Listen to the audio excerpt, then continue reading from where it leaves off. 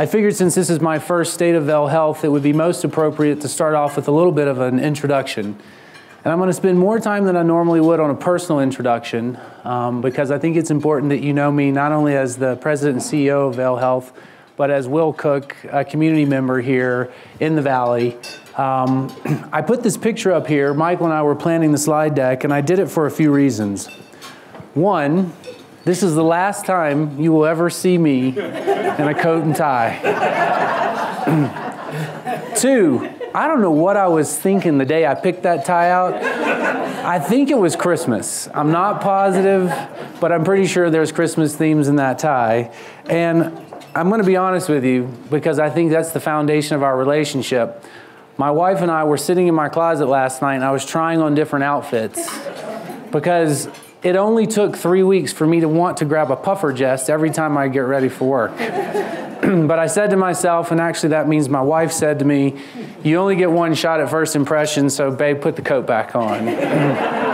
So I will tell you that we are adjusting to the family lifestyle here in the Valley. As, of course, Michael mentioned, we moved here from Denver where I was at University of Colorado Hospital, but we very early on when we moved to Colorado decided, hey, let's take advantage of this wonderful opportunity to live in what undoubtedly is the best state in the Union. And we went around to different places and we landed in the Vail Valley and in particular in Edwards. And so we've been coming up here with that terrible traffic for the past 2 years.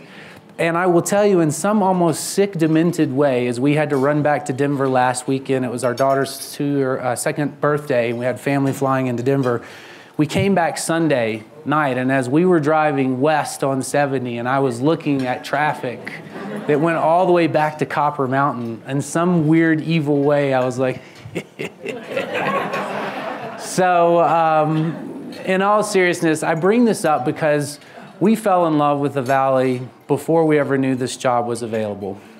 And speaking of falling in love, I would be remiss if I didn't take the opportunity to introduce you to somebody who is by far the kindest, the most patient, the strongest, the most beautiful, and hopefully the most forgiving because she's also very humble and hates to be embarrassed, person that I know, my wife, Sarah Picone, Cook. Stand up. If I'm going to go through it, you're going to go through it. Thank you, Sarah. Now, I know what most of you are thinking. I married up. You're right. I married up. There's no argument there. I married up. The single most important thing to me in my life is my family. And Sarah and I are at the core of that. But, you know, when we talk about presentations, a lot of people want to ask me, well, what keeps you up at night? And typically they're thinking of things like cost of healthcare, which I'm going to talk about later. It's a real problem. Behavioral health and all of those things that are much more professionally oriented that, again, we're going to get into a little bit. But if you really want to know what keeps me up at night, it's my oldest, and at this stage, this was this summer in Edwards, by the way. She was 1.5 years at that stage. She's 2 years. She was the one that had the birthday Monday. We celebrated over the weekend. Sadie, and this is Sophia, her younger sister, who's now 7 months. So I'll tell you a story about her when we start talking about the Family Birth Center here. But in all seriousness, what drew us to here and why I stand before you today, besides some of the extremely attractive reasons to pursue this professional opportunity, is that Sarah and I love being in the mountains. We love the Valley, and we want to raise our family here.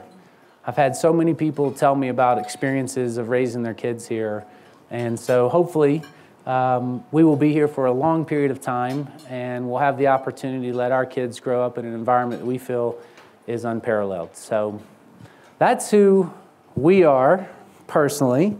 Let's talk a little bit about Vail Health. Many of you already know this, and so I'm not going to spend a lot of time on things, but some of you may not. And I bring this up because Vail Health has actually been around for 54 years serving Eagle County.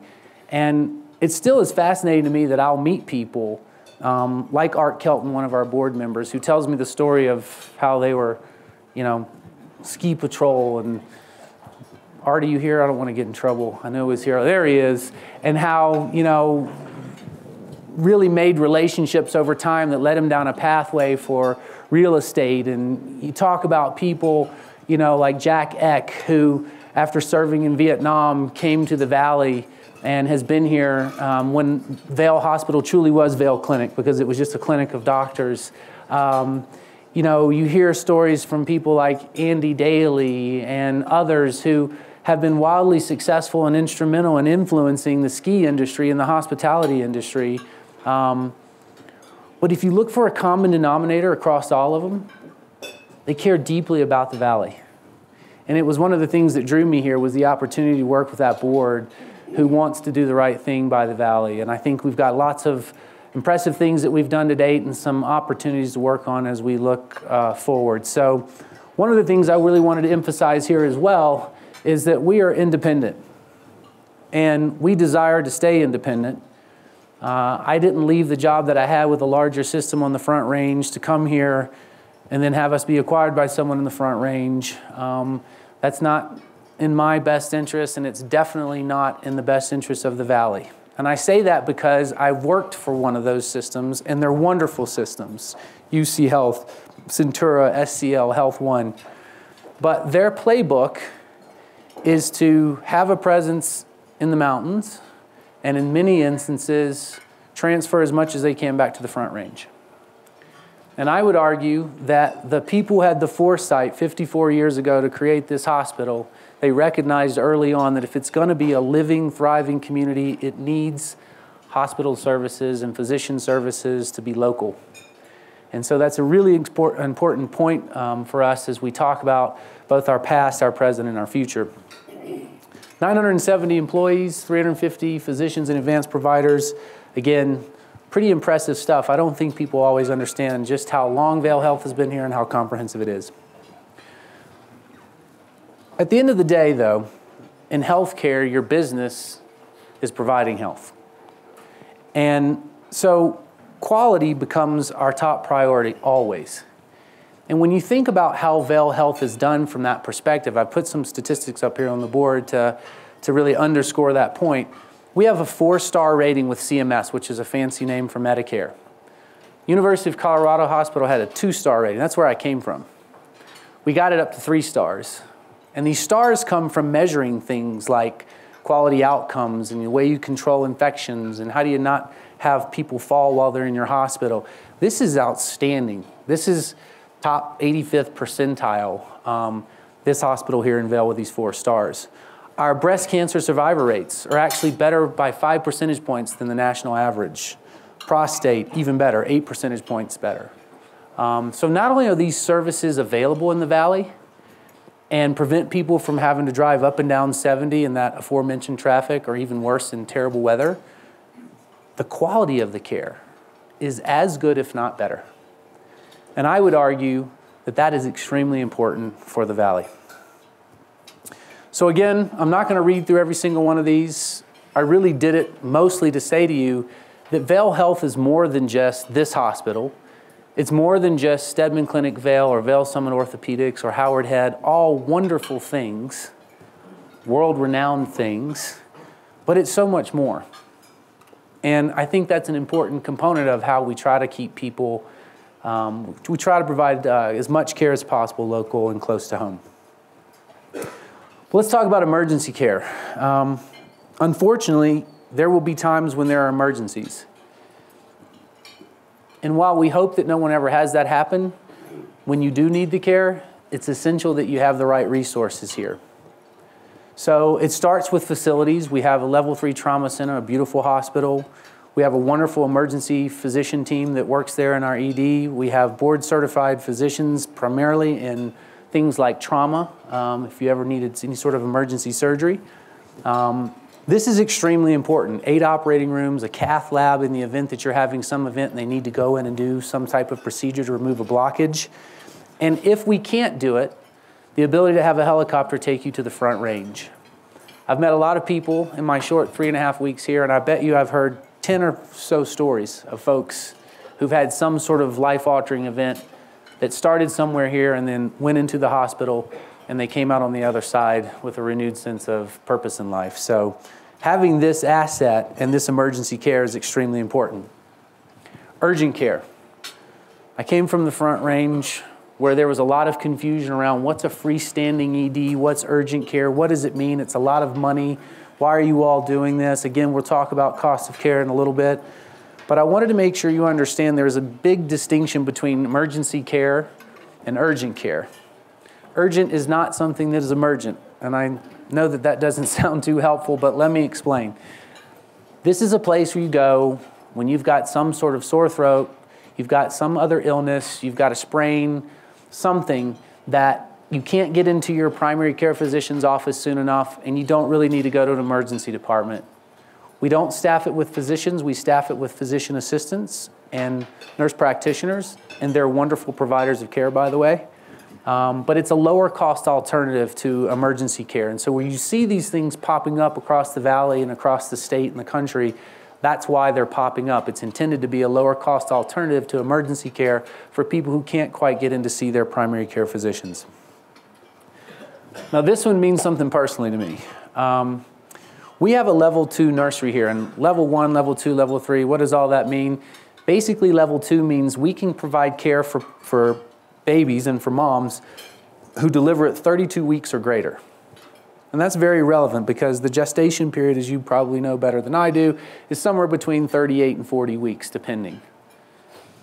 And this is vital because I'll share with you now our personal story. So Sarah and I were here for the weekend.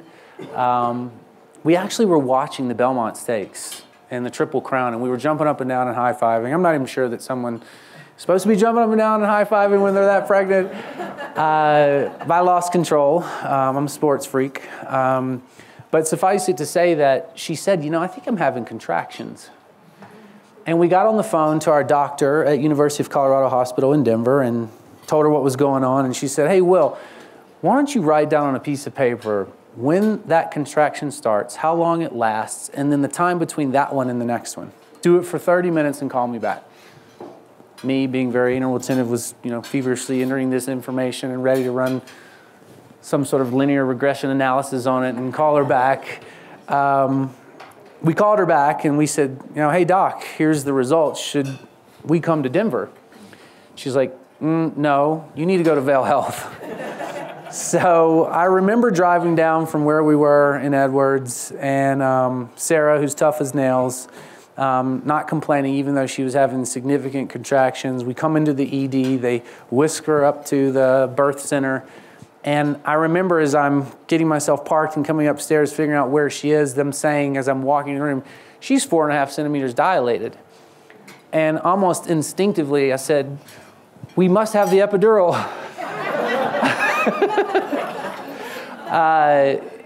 And in all seriousness, the fact that there was a level 2 nursery in Vail Health Hospital when we were 4 weeks early on our pregnancy was the difference for us. And otherwise, we may have tried to leg it out to Denver. It could have happened in Loveland Pass. And lastly, and I'm sure some of you can relate to this, it's way cooler to have Vail on your birth certificate than Aurora, Colorado. We got the little pink hat. I may or may not have actually convinced someone to give me a second one. So we experienced firsthand in June what it means to have advanced care close to home. We just didn't know at the time this was home. Cardiovascular Center, again, I'll try to go through this a little bit quicker because many of you may know about this, but I feel like we should pause here because it's not common for a hospital of this size and a community of this size to have a cath lab in it. Cardiac catheterization lab, a place where they can come in and go in through your veins and actually for diagnostic purposes find out where you have blockages and then proactively get out in front of it either with a stent or some other intervention. And or if you're having some episode and we think it's related to a blockage, they can go in and do the same thing. And again, I don't want to say a bunch of names, but I've had so many people share stories with me about how in particular the cardiovascular services have helped. And I apologize for reading it. 3.5 weeks in, I'm still learning things, so forgive me, and I don't want to get it wrong. But I will tell you that someone shared with me a story about Pete Roskovich. And if Pete, you're in the room, please tell me before I start telling this story. I don't see Pete.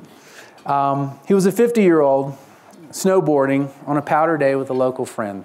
I'm sure that sounds familiar to many of you. Long story short, he had a heart attack in the back bowls.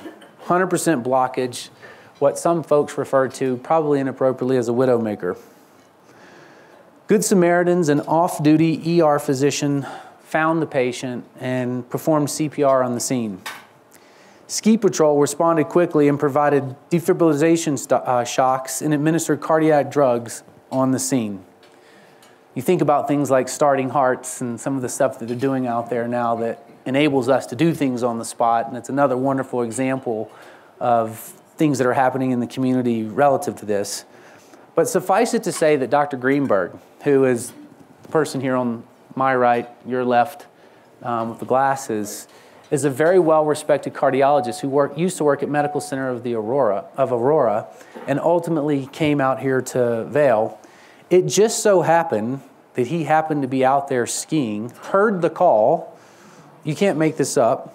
Ski Patrol rushed him on the scene on a snowmobile. Bottom line on it all is we were able to get this patient to the cath lab. We were able to get things under control. It took an entire community of people, Good Samaritan skiers, Ski Patrol folks, Dr. Greenberg, coming into the hospital, having the cath lab. Pete flew home a week after. He made a full recovery, and this is the kind of thing that, from my perspective, speaks to the importance of having acute care services at the ready, closer to home. So I want to talk to you a little bit about other surgeons, though, because so many people, and I was in this same boat too before I really fully understood Vail Health, thought of just orthopedic surgery. And don't get me wrong, we are so fortunate to have Stedman Clinic Vail and Vail Summit Orthopedics and Howard Head, and it just makes sense being at the base of Vail Mountain. But we actually do more than orthopedics in the surgery realm, and we have 4 wonderful surgeons that do trauma surgery, all types of cancer surgery, laparoscopic surgery. Many of them are board certified, well trained. They have affiliation back with Vail Health, which, as you know, is one of the best trauma centers in the country. So I want to make sure you understand that we are more than just orthopedics, and we have a bunch of different surgeons that are out there doing different things. Howard Head, again, this is another example of, you know, when I was looking at Vail Health from afar before I was ever thinking of it for a job, I always thought of Stedman Clinic. I always thought of VSO, and I always thought of Howard Head. But when I got here and I learned more about it and became to fully appreciate the fact that not only do we have these comprehensive sports performance services, but the Head family was so generous, both in terms of the support of the development of that program and in allowing us to use the name. And as a result of it, and for other reasons, we actually are the proud sponsor and medical provider of the U.S. ski and snowboard team and the USA climbing team. These are things that don't just happen at every other kind of hospital. You know, when you think a bit about Vail Health, it's punching way above its weight class. Mayo, Hopkins, you name which ones you want to name. Ones I've worked at, University of Pittsburgh Medical Center, Hopkins, UC Health. They look up to this place when it comes to orthopedics and sports performance. That's hard to wrap your brain around given the size of the community, and it doesn't happen without a community that recognized when they were trying to create said community that to do so we need a thriving hospital here. And there's been so many people who've played a small and in some instances large part in making that happen that I couldn't begin to call out all the names today, but things like this don't just happen by happenstance. Oncology, cancer care, the Shaw family. If that's another thing that I've noticed when I'm here in the Valley, besides everyone being extremely friendly, they're also very giving. And when you think about, again, the scenario in which you've either directly or indirectly been touched by cancer and you get that diagnosis and you immediately don't know what you're going to do, And then on the heels of that becomes you need to have surgery, you're going to have chemotherapy infusions, you may have to have radiation oncology. You're not sure what it means in terms of your prospects for living or how that's going to play out in your professional life or your personal life. You know, what if you don't live in or around this valley, but you still don't want to go to Grand Junction or Denver? What does that all mean? So when we talk about having oncology services here close to home, and having some of the providers that we have that are world-renowned and access to clinical trials and 3D mammography in Jack's place, which is a place where people who need to be here day in and day out for these treatments can stay without spending any money. This is exceptional. It's impressive. I'm impressed. I've been a lot of places, worked a lot of places, and I'm extremely impressed not only by the quality of the clinical programs that you heard me talk about before, but by the compassion that's provided the opportunity to stay in a place like Jack's place. So it's really something we should be proud of.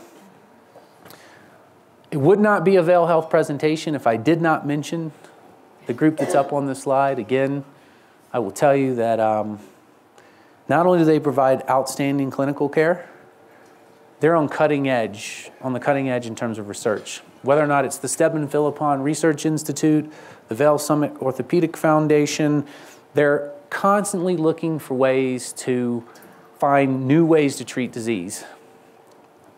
And I'll take just a little bit of a tangent here to tell you that everything now is about big data. It's all about being able to process gobs and gobs of data at unbelievable speeds. And our ability to process that amount of data has resulted in breaking the genome code. So when you think about genotyping and you can actually find out from somebody what they're genetically predisposed to get in terms of disease state, and also find out that once they unfortunately do get that disease state, what are they more likely to respond to in terms of a treatment regimen? What does their body metabolize better? It changes the game of medicine, turns it on its side. And so when you think a little bit about what's going on outside of the operating room and back in the labs and what's happening with research and how we're trying to stay cutting edge, it really is all about how do we figure out ways that we get out in front of diseases? How do we genetically outmaneuver it? How do we have something called precision or personalized medicine that's based on your genotype? It's based on your predisposition for things. If you think about it, when you go to the doctor, besides them asking you how much you exercise and do you get a good night's sleep, do you eat well, and are your lifestyle factors good, you don't smoke or something, the biggest question they want to know is that in your genetics? Did your mom have this cancer? Did your dad have that cancer? And so I have to tell you that some of the things that are going on now around immunotherapy and teaching your body how to turn back on its immune system, regenerative medicine, stem cells, these are the things of the future, and the future is not that far away. So when we talk about why do we want to invest in SPRY or research or anything of that nature, it's for that reason. And if we want these organizations that are affiliated with Vail Health to continue to remain best in class and extremely relevant, they've got to do these things. So this is, without a doubt, a really impressive set of groups that have done some pretty amazing things. But again, it takes a village. And I will tell you, one of the best things I discovered when I got here is Colorado Mountain Medical. There is a big group of providers. There's 24 physicians and maybe 8 or so APPs, advanced practice providers, the PAs and the NPs, that provide everyday care to people in this valley. Some of you probably know these names. I'll tell another story. First of all, again, I feel so self-centered. I'm always talking about me, so forgive me. But I will tell you, Dr. Santa Maria was the one that delivered our child. I will also tell you that while week 1 went exceptionally well, and we were high-fiving and saying, this is great, week 2, Sadie got the flu. So Sarah calls me as I'm in a meeting and is like, hey, I'm really worried her fever spiked pretty bad. I can't get it down, and I can't console her. What do you advise that I do? Now, initially I was like, well, go to urgent care. But I called Brooks Bach, and if you don't know him, he's the CEO of Colorado Mountain Medical, and he said, no, Will, I'll get you in to see Janet Engel right away. And within a couple of hours, Sarah was there, and we had not yet set up a pediatrician here, but immediately we said not only was the quality of care good, the service was friendly, we actually liked it better than our pediatrician back in Denver. So this group is actually extremely important to healthcare in the Valley, and they're a very important partner of Vail Health as well, and I again want to make sure they get the recognition and the attention that they very much deserve. Mountain Family Health is another one. I think it used to have another name. I apologize for not knowing it off the top of my head. This is a federally qualified health center. It's a designation that's given to clinics that oftentimes see a disproportionate share of underserved patients. It's an extremely important resource for this valley, especially since there are a lot of people who come here who meet that criteria. And I want to make sure you all know that while we don't own that group and it is a standalone group, we do provide hundreds of thousands of dollars every year in subsidy support for it because we know how vital it is to the people that it serves. And this is another crown jewel of the Valley. Now we're going to get to two really important topics. And I'll tell you that I will be here at the end of this presentation waiting to talk to anybody who wants to come talk to me about it. And in future versions of this, should they exist, and I say that because I'm not even sure yet how often these things happen or when, but I'd be happy to dive in deeper with you. I will tell you from a professional perspective what keeps me up at night. It's this issue. It's a national problem. It's a state problem, and it's even more acute in the mountains. I actually spent part of my career overseas living in Asia and Europe. And I was over there in large part because that's a socialized model. Everybody had insurance. You didn't have to have a job. You didn't have to pay premiums. You just had insurance. So from an access perspective, in one definition of access, everybody has access to health insurance and therefore then health care, except for they oftentimes had to ration it. Because if you think about the fact that health care in this country is pushing 20% GDP, 18% to be precise, and every other major developed nation is somewhere about half of that, the only way that they can give it to everybody, and it costs half as much, not the only way, a way, is they had to pay for it differently and ration it. And I tell you all of this in part, ironically actually, I was brought over there because they wanted to start to develop private markets because there was people who didn't want to wait 2 years to get their knee replacement surgery done. That's how they ration it. That's one of the ways they ration it. The irony of it all is, though, is that whereas that was a socialized model that was trying to figure out private supplements to mitigate the things that didn't work with that model, America is a private model that's moving towards a socialized model. And whether or not that was the Affordable Care Act, Obamacare, whatever you want to call it, or things that you're hearing about now like an all-payer system, like Medicaid for all or Medicare for all, it is going to come. We spend $3 trillion a year on health care. It's the most of any other place in the world. And so if you say, well, how do I take those macro comments and make them apply to here in the Vail Valley? 2,400 businesses. Chris Romer gave me this statistic. Are you here, Chris? Chris gave this to me. I met with him yesterday. Outstanding person. He runs the Vail Valley Partnership, which Sarah is like the local Chamber of Commerce. 2,400 businesses. 80% of them have 10 employees or less. 90% of them have 20 employees or less. And so the bulk of our businesses here, as you all probably know better than me, are small businesses. And they already are dealing with the uphill climb of the seasonality of the nature of the business that's here and the difficulty in keeping people around when you don't have revenue coming in. They're already dealing with the housing problem, which I still don't understand.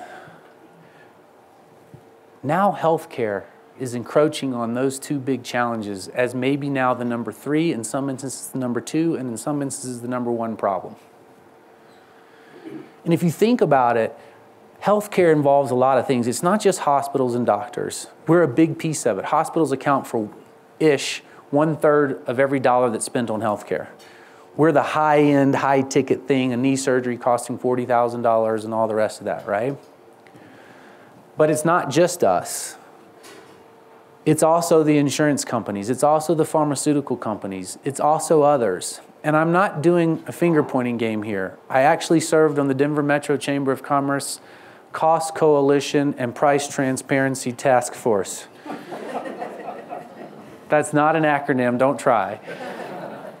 And I actually really respected the fact that they brought together hospitals, doctors, insurance company, pharma, and members of the chamber because they recognized that we had to quit pointing fingers and we had to figure out what do we got to do to solve the problem. Now, there is no silver bullet, unfortunately. It's got to be a multifactorial approach to this. But I'll give you an example.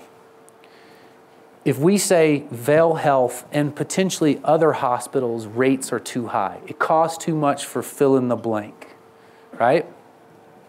So if I'm going to sit down with each of the payers, and I've already reached out to them to schedule a meeting to do this, and we're going to say, okay, let's talk about how we can lower our rates. If they don't in turn take those savings and lower the premiums, and also change the structure of the health insurance plan that they have, and to be more specific, I mean significantly reduce deductibles and do away with co-insurance, it won't manifest itself in savings to those employees of the 80% of the businesses have 10 employees or less. Because if you think about it, if you have to pay $2,000 a month for health insurance, which usually is not even remotely feasible if you're only making $40,000, $50,000 a year, and then that insurance has wrapped around it a $5,000 high deductible plan, you can't even use your insurance until you spend another $5,000 on top of the amount you're spending every month on an insurance premium. And then worse, if you do need knee surgery and it costs $40,000 and you have a 10% co-insurance, there's another $4,000 waiting on you. And I'm not saying that we don't own a part of that. We do. Remember the $40,000 for the knee surgery piece. What I'm telling you is we, and I say we deliberately, can only fix the problem if everybody has some give and take in it. And these are provocative things that I'm saying. And I'm scanning the room looking for my CFO, who's probably ready to have a talk with me after this presentation. But I know this is a real issue. I've read about it before I got here. I read about it even in the 3 weeks since I've been here. More importantly, I've experienced it firsthand, not just as someone working in the industry for 22 years, but going overseas and seeing the good and the bad of socialized medicine and the good and the bad of private medicine. And the answer is it's somewhere in the middle. But I will tell you, when I say we, I mean you too as patients. Because you too are going to have to figure out ways that you adjust your lifestyle, should you so choose, to also make health care truly health care, not sick care. Americans have been insulated from the cost of health care for many years and don't have a concept of what it means to not just take a pill or have a surgery the minute something goes wrong. So it'll take all of us, and we're on the forefront, and we should be. I'm just asking you to please be patient, to please get engaged in a constructive dialogue around how we fix the problem. And we have to fix it, because if we don't, we're going to find ourselves in a situation where we can't recruit people to live and work here in the mountains, and that's not sustainable either. Just as an FYI, I'm having lunch on Saturday with Representative Dylan Roberts, where we're going to talk about this. I'm having coffee the following Saturday with Senator Donovan, where we're going to talk about this. There's lots of legislation that's in the works. 'Tis the season. It's the legislative session. We've got a Democratic governor, a Democratic House, and a Democratic Senate. I'm not up here to talk D's and R's or left and right or any of that kind of stuff. It's a pathway to destruction. But I am here to tell you, because it is all that, it will be easier for things to get legislated and enacted. And so this issue is real.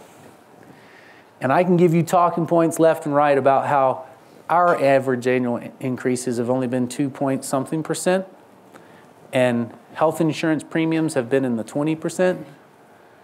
But that gets right back into the finger pointing, and we're not going to get to the core of the problem.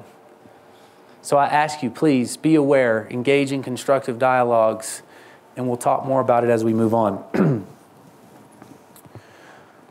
I'm not even going to get into this beyond just saying Vail Health, when it posts the amount of margin that we've posted recently, even if you back out that which was related to our investment portfolio, which I know probably many of you are watching your same 401As and 403Bs, and everything was grand through September and then horrible last quarter of 18. But there is opportunity for us, and we seize it at every possible way to take some of those margins and put them back in the community. And last year it was around $20 million. There still is more that we can and we should do. And part of that involves, how do we take these margins and reinvest them back into things like aging infrastructure, which is part of the formerly West Wing renovation and now the East Wing renovation that is the 60-foot hole that's just on the other side of the evergreen. Just a quick moment about that. The West Wing campus was completed back in 2017. You can see some of the things that were done there. The East Wing, which was needed to actually provide much needed support space for the West Wing and for growth in the outpatient area, where again, we can do things in a lower cost way. This should be done in late 2020. More to come on it.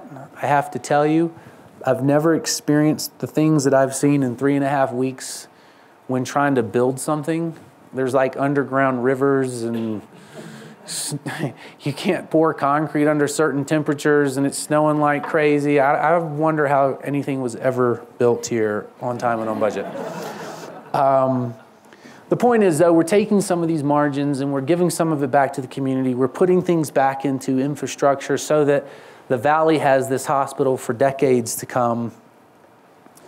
But I want to talk to you about what really is the most concerning, the most sobering thing that Vail Health can and should be a backbone organization with when we think about the crisis that's happening in our country, our state, and in particular here in the mountain community. I don't even like to use words like the suicide belt. It's in quotations. And I'm going to share with you two brief articles. Not brief articles. I'm going to share with you briefly these two articles. It's hard to say out loud, a river of lost souls runs through western Colorado. It's also hard to say the suicide clusters that threaten mountain towns.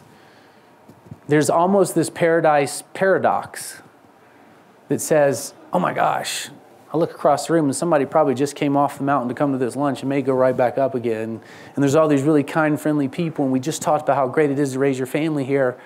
What do you mean there's a big problem with mental health, behavioral health, substance abuse? It is real. Colorado ranks 5th in the nation in suicide. The mountain community has way higher suicide rates than all of Colorado. Twice as many people committing suicide here as in New York City. These statistics, and forgive me, I don't mean to take what's otherwise been a fun lunch and put a downer on it, but I am trying to do a call to action here. If you look in Vail Health at the number of emergency room, sometimes you'll hear us say ED, emergency department visits, 360% increase in 3 years from 2015. Alcohol intoxicated ER visits, 381% increase in 4 years. Suicide attempts. Is Chris here, Montera? Thought I saw you back there. I'm looking forward to having dinner with you, by the way. He'll tell you very directly, 172% increase in 1 year. 324 phone calls come in for something related to someone who was having suicidal thoughts. That's almost one a day. The number of suicides in Eagle County, you see the jump from 16 to 17. These are just the ones that we can associate to suicide. Recall that there's an equally alarming number of people that are dying from overdoses that we can't say for certain it was tied to something that had psychosis associated with it, but clearly there's, in many instances, a tie there. And this is the one that even before I was a parent, and now that especially I am a parent, keeps me up at night. I'm going to talk through them. Almost a third of 7th and 8th graders said they feel sad or hopeless for 2 or more weeks at a time. Almost a quarter have seriously considered suicide on that green line there. This is the thing that I almost get teary-eyed saying it. 15% made a suicide plan. And almost 10% attempted suicide. We have a major healthcare crisis going on, and it's manifesting itself not just in our adults, but in children. And if we don't figure out a way that we band together as a community and get out in front of this, these statistics are going to worsen. And that's a tragedy. And I will tell you, my first board meeting was my first day on the job. And on one hand, that was very daunting because it was my first day on the job. But when I left that board meeting, which had as a component of it visitors from the outside, Chris was there from the ambulance division, talking about how emergency medicine professionals who are out there in the field are very well trained in how you do cardiac resuscitation. And while they know how to deal with diffusing very difficult situations that may involve mental health, that's not what they do. Law enforcement was there from the town of Vail, from Eagle County. Each of them stood up and told a story about how they're trained to protect and to serve. They're not necessarily trained to know how to best deal with a situation where someone's feeling suicidal or homicidal. But what they're forced to do, because they're there to protect, is to handcuff them, put them in a car, and incarcerate them.